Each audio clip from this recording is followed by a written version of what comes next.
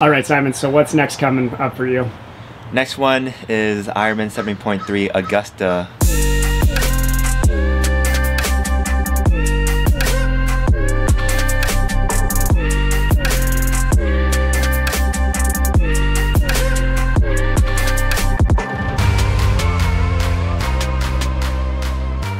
All right, Evan, what did we do in workouts today?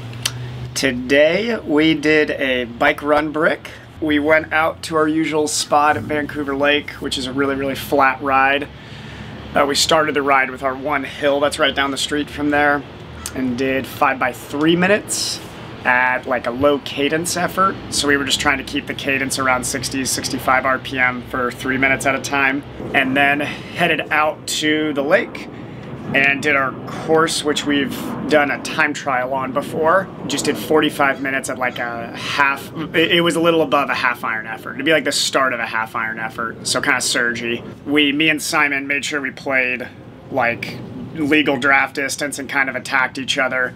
Simon definitely attacked me strong with like 5-10 minutes left and probably put like 10 seconds into me there at the end. So Simon won on the bike today. Then we went over to the track, short warm-up, and then 4x2K for me at like around a little under 3:30 per K pace, and Simon was right there for 3 of them, and then the 4th one we slowed down a little bit.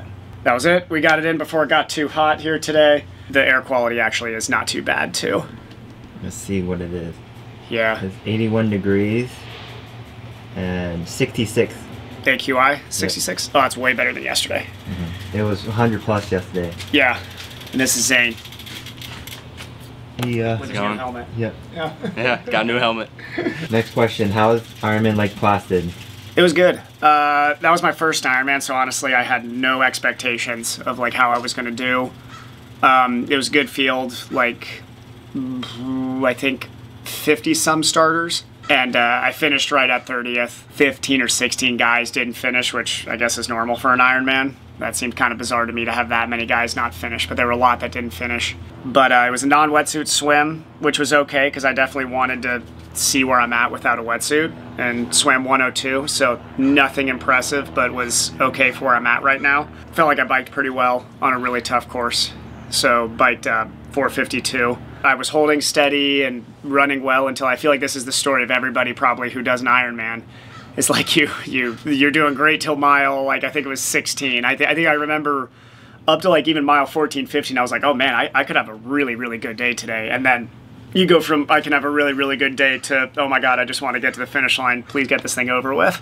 I did as much as I could nutrition-wise. I don't think it was a nutritional thing. It was just the legs don't have a great marathon in them yet, but working towards it. So it was a good day. Okay, so now it's do you see a red? Yeah. Yeah, there's a red button there. And then, yeah. Good. All right, Simon, so what's up next for you? Ask that question again. Ready, and go. Next one is Ironman 70.3 Augusta. I am on the start list for 70.3 Michigan, which is this weekend, the one Evan's going to as well. But I don't think I'll go.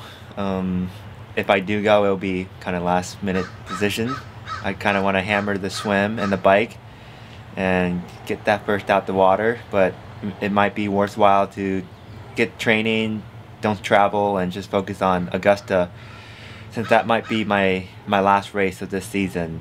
I did sign up for 70.3 Indian Wells, but I think I want a longer off season, and just looking forward to training a lot into the lead up for 2025 70.3 Oceanside and Ironman Texas. Recovering super well for my Ironman. Nothing too like out of the ordinary, just having a good swim, bike, run. Yesterday I did 9,100 yards of swimming and with a huge main set. So yeah, and today's bike was pretty good and got through most of that run.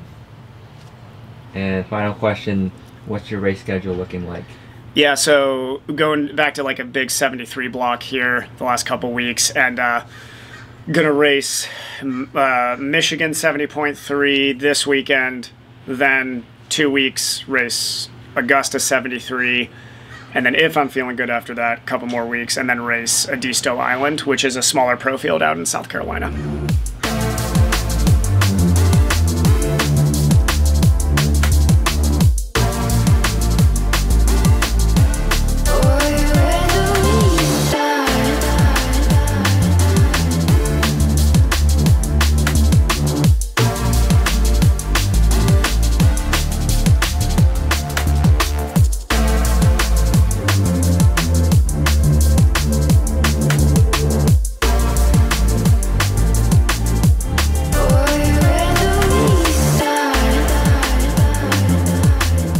Today's Tuesday, so that means I have a quality bike session. Got my bike set up. I did put the adapter today because I don't have a down tube on my bike, and sometimes I don't put it on easy stuff because I'm just too lazy. But when I have hard session like today, 8 by 3 minutes about threshold, that's 320, 330 watts for me.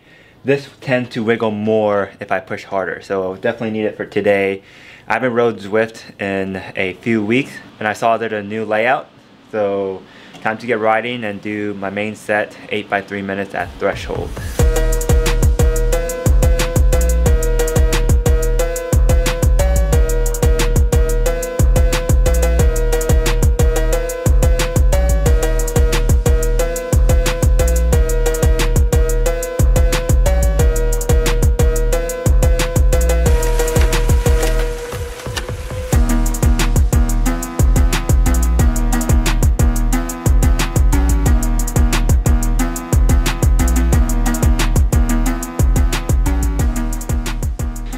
So it looks like I averaged 330 watts for 30 minutes.